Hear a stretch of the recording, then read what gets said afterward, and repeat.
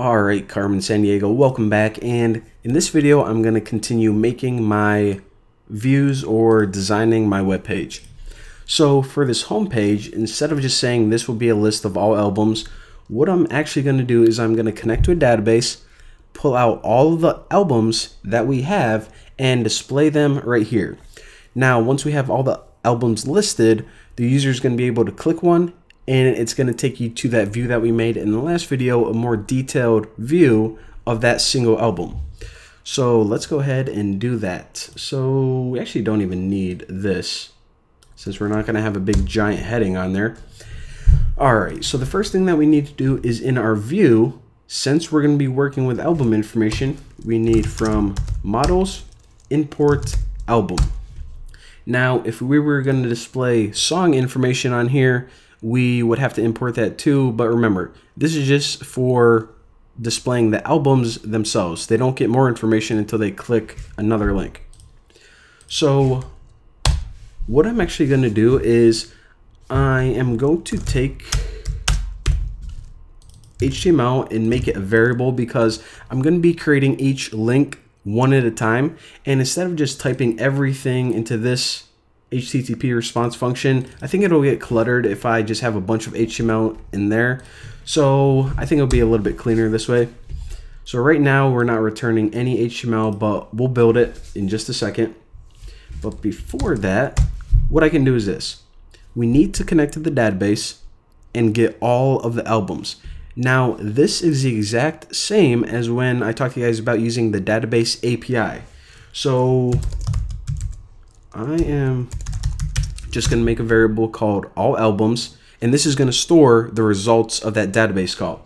And do you guys remember how to do that? You just write album objects all. So again, just like whenever we were using the terminal in the Python interpreter, what this is going to do is it's going to connect to our database, look at the albums table, and get all of the objects in there. So all of the albums. Pretty sweet, eh? Alright, so now that we have a list of all the albums, we need to loop through them so we can access them one by one. So I'll say for album and all albums, and for each one we're just going to want to build a link, some HTML. So the first thing I'm actually going to do is just, instead of just making everything a href, all that stuff, I just want to make the URL first. So remember, the URL structure of an individual album is this: music / the album ID followed by this last /.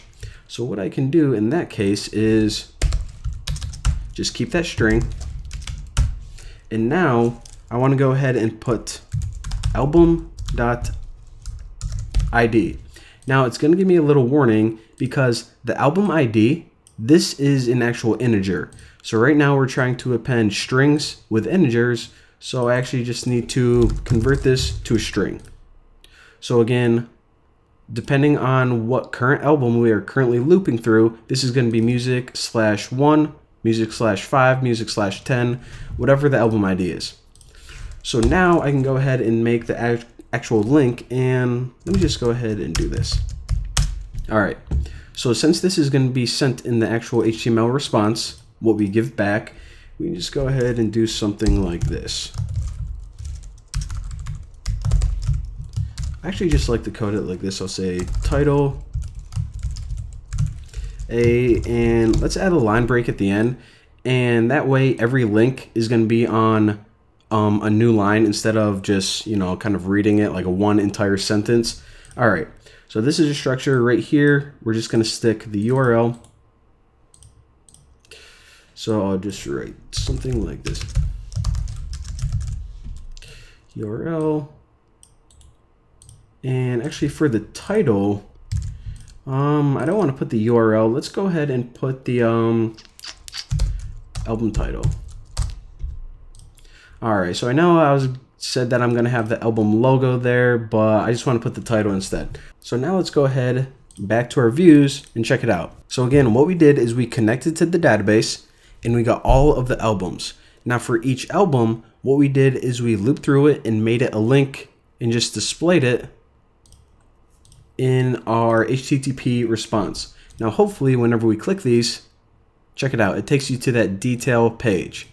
All right, mate, this is looking sweet, looking awesome. But you know what? I gotta tell you guys a little story. So I was working on this and preparing for this tutorial, and then my front-end developer came in, and she just, lives under my house, and she goes, whoa, Bucky, what's this? I go, this is the music site I was telling you about. And she's actually supposed to be designing everything for me, all the CSS and HTML, making everything look pretty. And she's like, whoa, no. You got to change this. I don't know Python. I'm like, what? And she's like, no, I only know HTML and Angular and SCSS. I'm like, just learn it then. And she's like, you're telling me I have to put all this HTML code right in these Python functions? And I was like, yeah. And she's like, I quit. So we got a little problem here. All of our HTML, if we do it this way, it's all jumbled in with Python. And I mean, for me, if I was just making my own website, this would be perfectly fine. But if you ever work for a company in the proper structure to set up a Django project, what you actually need to do is you need to take your HTML and you need to separate it away from your Python logic. So ideally, you should have very, very little, if none, HTML code in your Python views.